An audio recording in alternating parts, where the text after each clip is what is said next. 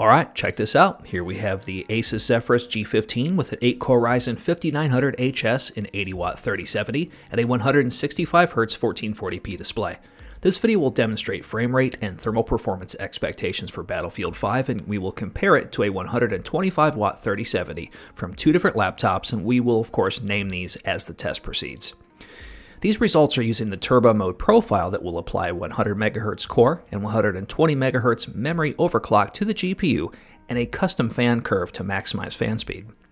Using these in-game settings as the base for our tests, we'll start off in the firing range at the display's native resolution of 1440p. Our frame rate is around 120 FPS.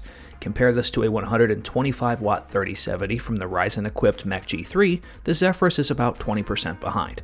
At 1080p, the gap widens with our Zephyrus at 150 FPS compared to the 35% increase produced from the 125W 3070 inside the MSI GE66. At this point, you might even come to the conclusion that a 125W 3070 at 1440p is as fast as an 80W 3070 at 1080p. It definitely looks that way, and in some titles, that is accurate.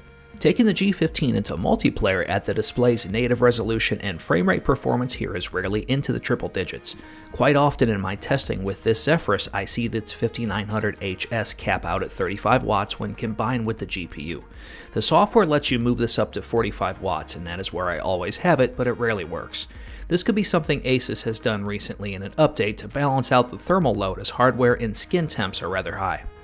Compare this to the 5800H equipped Mech G3 as it's pulling 47 watts or higher while saturating its 125W 3070. Battlefield 5 with 63 other players, microdestruction, and projectile weapons asks a lot from your hardware. When you consider the 5900HS in the Zephyrus is hitting 90 degrees Celsius with liquid metal, has to share heat from an 80-watt GPU, and its fans are maxed out and it's roughly twice as loud as the Mech, you really have to love what this G15 brings beyond gaming.